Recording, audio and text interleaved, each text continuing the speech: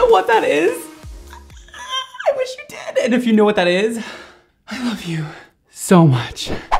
And welcome back to my channel, beautiful. How you doing today? So, I'm here and I'm ready in my 18th century uniform, ready to follow an 18th century hair tutorial.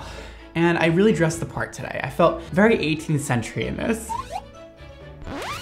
I might have my centuries mixed up, but I'm out of breath. I danced for 5 seconds and I can't breathe. So that's good. All that working out really pays off, I guess. I came across this video that went viral, I don't know, a few weeks ago, whatever it was. And this girl named Lopsy, I feel like Lopsy sounds better. It doesn't really any of it sound right. But I found this girl who made a video called I Followed an 18th Century Hair Tutorial. Don't try this at home, which I'm not gonna listen to the last part, but I watched a little bit of it and I was like, before I watch this entire thing, I need to try it myself. This needs to happen. I need to do this. I need to do it. I have been wanting to follow a really old hair tutorial, but I didn't even know like how to even find that. I didn't know if there was any. I had a really hard time finding books. I don't know. I was a mess. I'm not an 18th century expert and I don't know anything about that century. So this should be good. So basically, I'm gonna follow that same 18th century tutorial that Lopsy did on her channel. So thank you, girl, for doing this. And I am gonna completely copy you and do the same exact thing. The video she did following 18th century hair tutorial was really amazing. And it's very fun to watch. On her channel, she does a lot of following these older hair tutorials. So check it out, she's awesome. I've seen her videos a lot before. It'll be linked below, her channel. Dope. This is gonna be like perfect for me because I hate reading, I have no patience, and I have no knowledge of the 18th century or what the hair looks like. This is gonna be so good. And in her video, she also mentions that she's used to following visual tutorials and not written tutorials about hair styling. And same with me, girl. I can't imagine how hard this is gonna be for me because I'm such a visual learner. And again, I hate to read and I tend to skip over words as I read and tend to not pay attention and tend to lose focus very fast. So this should be very interesting for me because I'm not gonna have any idea what's going on, I'm sure. But I'm gonna really try my best. I'm gonna read very slowly and read and reread and reread again. And so hopefully this works out for me. Let me build my patience up and let's get started.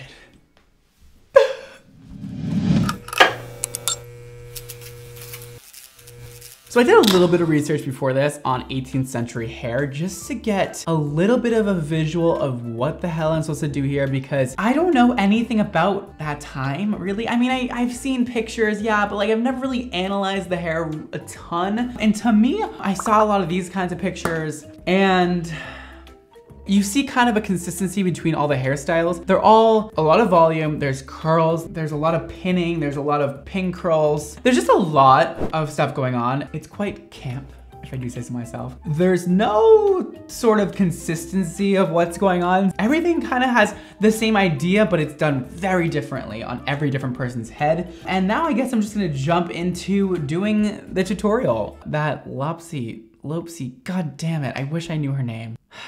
Let me just have her explain to you a little bit about what this book is about, who the hairstylist is that wrote this book, and all that good stuff. There is this book by James Stewart, who was a master hairdresser in London. It was published in 1782 and it is called Plocacosmos, or The Whole Art of Hairdressing, wherein is contained ample rules for the young artisan, as well as directions for persons to dress their own hair, a written hair tutorial. It's probably gonna suck.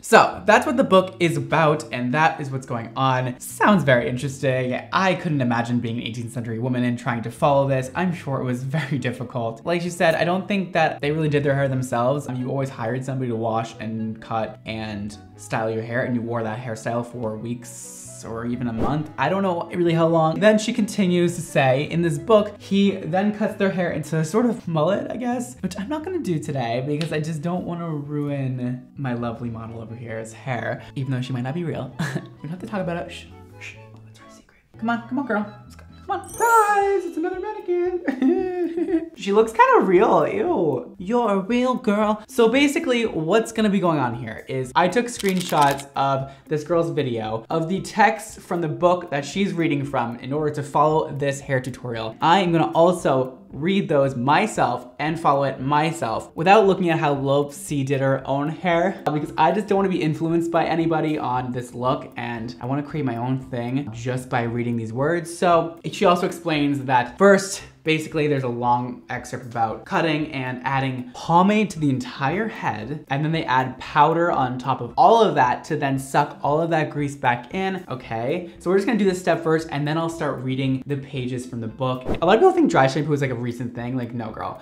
they were using powder to suck in oils for so long. I'm gonna add some pomade here. This is just some J. Crew pomade. It's pretty simple. And I'm gonna add literally so much so that it is so gross. You can see it's already getting like very greasy. You're supposed to use flour as the dry shampoo here. That's what they did in the 18th century. But I know this is crazy, but I don't have flour in my house. And I'm really too lazy to go get some. So I'm gonna be using dry shampoo, but honestly, it's nearly the same thing. Okay, so her hair literally looks wet. Ew, this is so gross. Guys, usually when you're styling hair, the base is the most important. So this is our base today. This is what we're working with. This is how you get that 18th century look, honey, that we're all trying to achieve. Am I right? And honestly, I'm just gonna throw in a little bit of glitterati because I need that hold. She is lacking a lot of shine. I know they didn't have glitterati in the 18th century, but like, I just can't live without my own product. So it's gonna go in there. Shh, it's fine, it's fine. I'm cheating, okay? Yeah. I cheated in school too, so it's fine. Don't cheat, kids. Or do, I don't know. I'm now gonna work through with this powder. You can buy dry shampoo either in an aerosol or you can buy it in a powder form. So this is pretty much, look at, this is very similar to using flour. It's gonna give you that nice white cast that all the people in the 18th century had in their hair. It's gonna be awesome. And this pomade underneath is also adding a lot of stickiness, so that way the powder is gonna stay in the hair. I'm being very heavy-handed here. Look at the mess I'm making. So this is the side that's powdered, clearly, but look at how much of a difference dry shampoo makes. Isn't that crazy? Like, this is gross. This is like kind of soft. And yeah, we're just gonna keep working it in until it's all done. It's all gone, all this grossness. It might take a while. This is so fascinating to me. The fact that I could just transform this into this with dry shampoo is dope. Ew, look at the brush. Ew. On to the other side.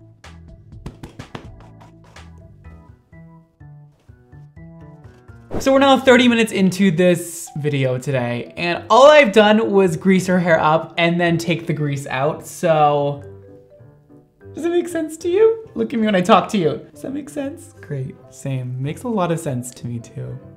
So let's move on. This should be very entertaining for both me and you, and maybe less me because I'll just be frustrated the whole time, but let's start reading the first excerpt from the book. Let's do it. Okay, it says, I will flirt. We're already starting off weird. Okay. Therefore, recommend putting in papers. Okay. You are therefore, it is to be puffed. What did you just say? So it's almost like the words are spelt wrong. You can still kind of read the word in today's English writing, but it also isn't in today's English. Very interesting. Okay, so femifish, well, proper quantity, how do you even say these words? Of French curling papers, okay, which is certainly much the best. I think he meant best. Being tougher at the same time, thinner, fooner, am I being punked? Is this really how they wrote things, or is this like me having a seizure right now and trying to read it? Can't even talk now. Who am I? Cut it in 2 pieces 4 inches square. Cut them length like a half handkerchief. makes sense to me. I don't know if you guys like what. So, okay, basically he's just saying use paper to do these curls. And I saw in the other girl's video that she recommended using tissue paper, and that was most similar to what they used in the 18th century. So that's what we're gonna use today. I got this. So I have my paper here. We're gonna cut a square 4 by 4 inches. So that's pretty simple. They could have just said that in the beginning, I mean. So we have our square. Now we're gonna cut it down the center to make them into half handkerchiefs. Great, so that is step 1 complete. This is where it gets kind of interesting because in the book, it says to do a center parting, basically like a mohawk section, down the middle, about 3/4 of an inch wide, which 3/4 of an inch is very small. And I think that their heads were a lot smaller back then. That might totally be false. I don't know. So we're gonna actually do like double that because I don't think that's what they want me to do. Let's do 1.5 inches maybe thick. They say to start in the front. So we're gonna like just take the rest of this back. I don't know if they had clips back then, but you know what? I do, so screw them. Step 2, the back one, which is the farthest from, fleur du dos, must be curled as I mean from the end of the tail comb, from the end of, you carefully care so as not to tease finger and then thumb. You must draw the 9 teeth of your comb through it. Okay, just comb out the hair. Okay, you could have just said that. And draw it tight from the head like a piece of silk ribbon. They're just doing pin curls. Okay, this isn't that hard. So this second step says to, I think they said start in the front, right? We're just gonna go and comb it out because I think that's what they said. I think they said to start the ends and work your way up, which makes sense because it's very hard to detangle this hair because it has all this product in it. Can't even see the ends of her hair, but I'm up here, you guys, okay? I'm just gonna fold this over like that and put it at the ends. We're just doing a pin curl set with a piece of paper because that is how they did things. And this is a lot of hair for this little tiny piece of paper. Okay, so now it says to take the ends of the paper and twist them. Oh no. Oh my God, that's actually kind of fun. Okay, so that is a curl. The next curl, should I read it in like an 18th century voice? The next curl is to be twisted or crepe. You have now fabricated it. As before, direction are to be spun fingers and thumb, each hand in. I must sound so crazy right now. If pipe ashes or anything grifty, then you must roll. Did people really talk like this? Blah, blah, blah, blah, blah, blah, blah, blah, blah, blah, blah, blah, blah, blah, and small compound. So it just says to do, I think we're doing a few more over in the back. I hope they had like some musicians playing for them as they did this hair because this is ridiculous, girl. This is a lot of freaking work. Boom! Okay, I get the idea here. This is basically just putting in rollers in the top. That way she gets this volume up here, and then we're gonna see what we do with the side. So we're just gonna do like 3 sections up here. I couldn't imagine if I had no knowledge of hair and never had seen somebody do hair before and you're trying to read this in the 18th century, girl, that would be not easy at all. That is for sure. Bam! Okay, so that is my 3 sections. Moving on. Oh my God. Let's finish setting the rest of the hair in pin curls. I'm just gonna do like 2 rows over here and 2 rows in the back and 2 rows on the other side. And we're gonna finish this real quick.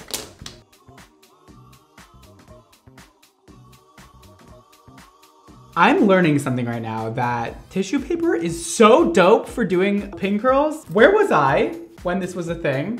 Because this is so easy and I really like doing this. Was I alive in the 18th century? Was that like my past life? Don't really believe in that, but like maybe now I do. This is so fun. Try this at home, you guys. Okay, I'm like very satisfied with my work right now. Half the head complete. And as you can see, I just did that same exact thing. These pin curls with tissue paper over the entire head. And I'm gonna finish this side. Let's do it. I should have told you guys in the beginning of this video, this is totally my original idea. Just to see how many people I would trigger. Damn it. Such a missed opportunity. Like, I haven't seen anybody else do this yet on YouTube, and like, This is my idea. Yo, people get so worked up about people copying other people on YouTube when really nobody has an original idea at this point, you guys. Everybody's done everything, and even if you have an original idea, sort of, you're always kind of copying somebody else, so just chill, okay? Tell them you didn't properly source your idea and where it came from, and this is the person that started it. All right, you guys, let's start changing the internet to be a little bit more positive and a little more forgiving, because it is just such a gross place right now. And that's my speech for today.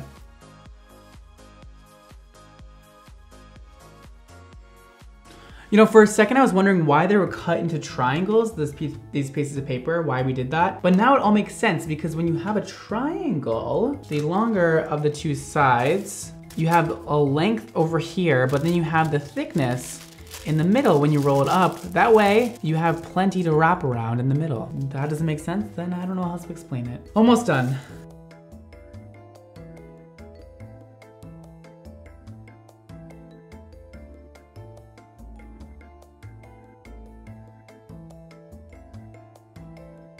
Okay, so the next step says, we left the front curled in papers and by the toupee iron, which I think means a flat iron, looks upon laughed operation as of the laugh.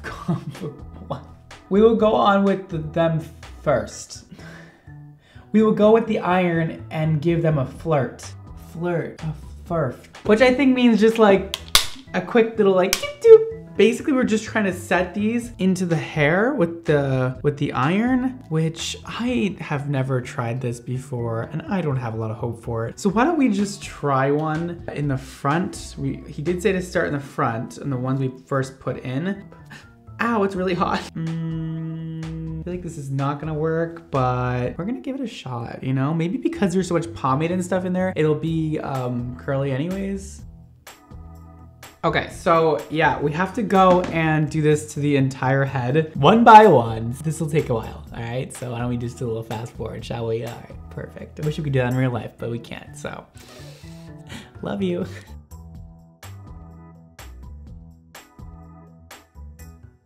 Before I waste my time doing this entire head like this, I just wanna see if this front one is set at all. Oh my God, it did. It worked, it worked, it worked, it worked, it worked. We have a little ugly curl, how cute. Okay, so that worked, fortunately. Wow, I'm such an 18th century hairdresser. Ah, come at me. Don't get too excited yet.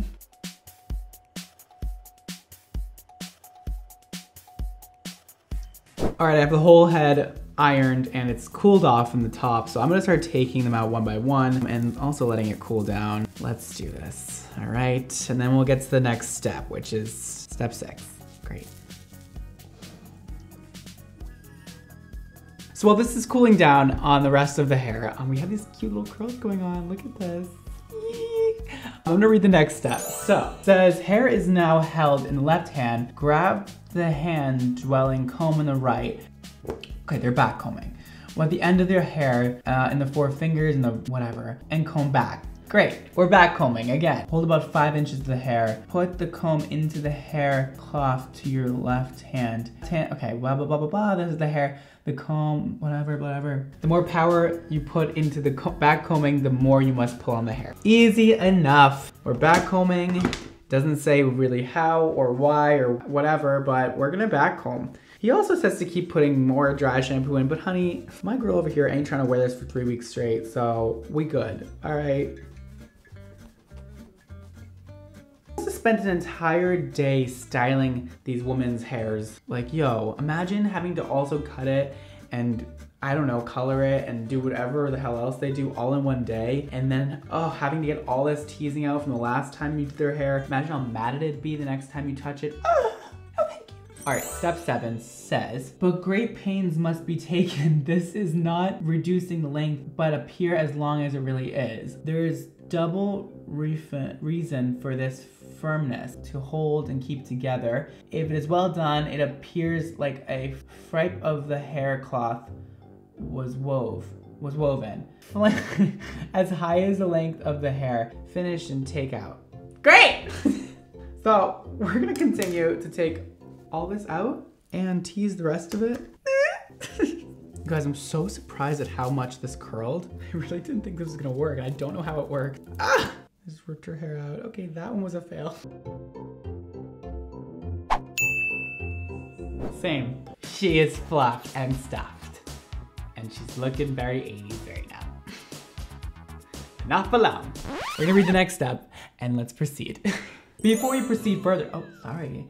It may need okay. We will part them as such. With the wide end of the comb, draw a line 3 inches back, flaunting from the crown of the head, inclining to the top of the ear. The line should enhance from the ear near 4 inches of left from the center of the forehead. One more time, all right? On my, okay. So they're saying at the ear, crown of the head is, the division is about 6 inches. Why does this guy make everything so complicated? I'm pretty sure he's just saying to go from the back of the ear up and part all this stuff out. That way you have the 6 inches of the perimeter of the head all out in the front. And that's gonna be your first section. Okay. Hear that snapping of hair? Okay, that's out there. All right, so we have that. That is our section. We're just gonna section that off just like that. All right, great. Next, the curl of each side being thus far done, front is to be finished. Frizzing in every row as before direction. Doing it in the same direction as the sides. I think it says to do the sides already. When this is frizzed, is clearly and well done, it looks like a quick fat hedge in June. Okay, so it looks like you're trying to make it look like a bush, but instead of growing perpendicularly, flaunting regularly from the face. Flaunting regularly from the face. Okay, so going back, but like a nice hedge. I'm unsure as if they had bobby pins back then, but I'm pretty sure I'm gonna use them anyways. Great. And it says to put the sides or the top something in the same direction as the other side of the whatever. So we're gonna do like a chignon sort of moment. Ew, get out. I don't know, man.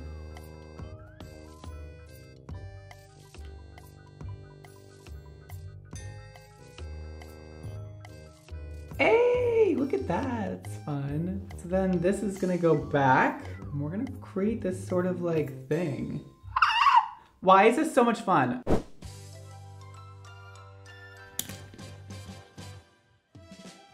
Yo, get at me. We're continuing to make our hedge here, and I'm going to try and make it a little bit bigger on the top here. We're really going for height, all right? If we're gonna do this, we might as well do it right. Cool.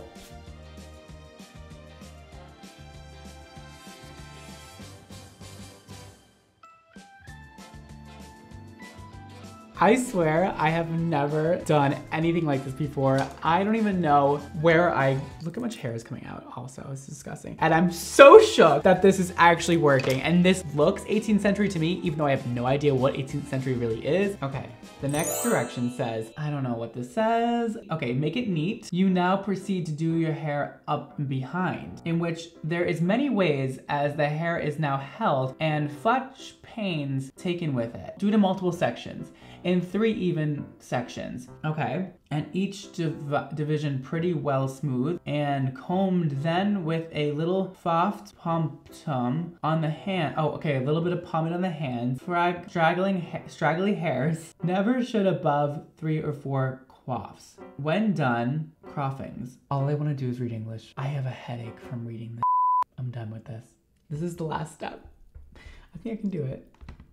What I believe he's saying is to separate this into 4 sections. Okay, so we're kind of already separated into 4 sections, so that's easy. And I am gonna guess that we're doing like chignons, like that's what I kind of got from that. I don't know how, but like that is what I got.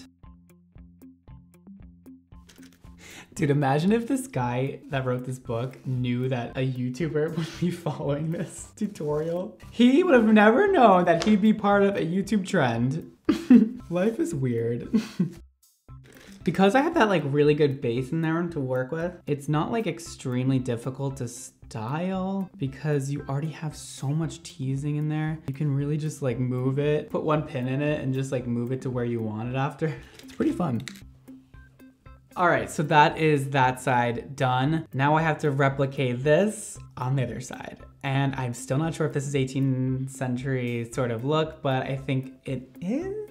Don't come for me, thanks, bye. I'm gonna do this real quick off camera. I have finished 3.5 hours of styling later. We are done. And I'm, I think, very proud of what I accomplished for having literally no idea what I was doing. Had never even really seen 18th century hair. I literally looked it up for 2 seconds before I started this video. Never done any of this. Let me show you what it turned out like. Don't come for me. It's like kind of cute. Yo, what?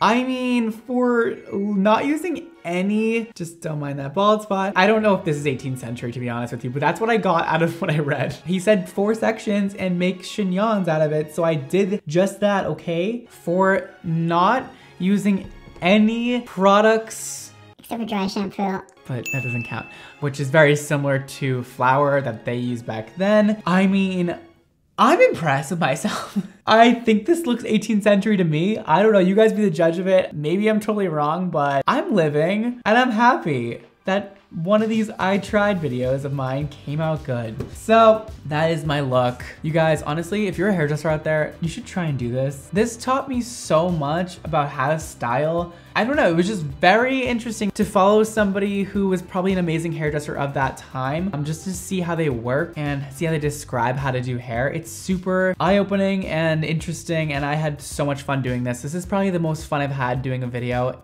in a long time. Like, I just really enjoyed this for some odd reason. I thought I was gonna really hate it, but at the same time like it. But I just really loved it, and it was totally worth the 3.5 hours of styling.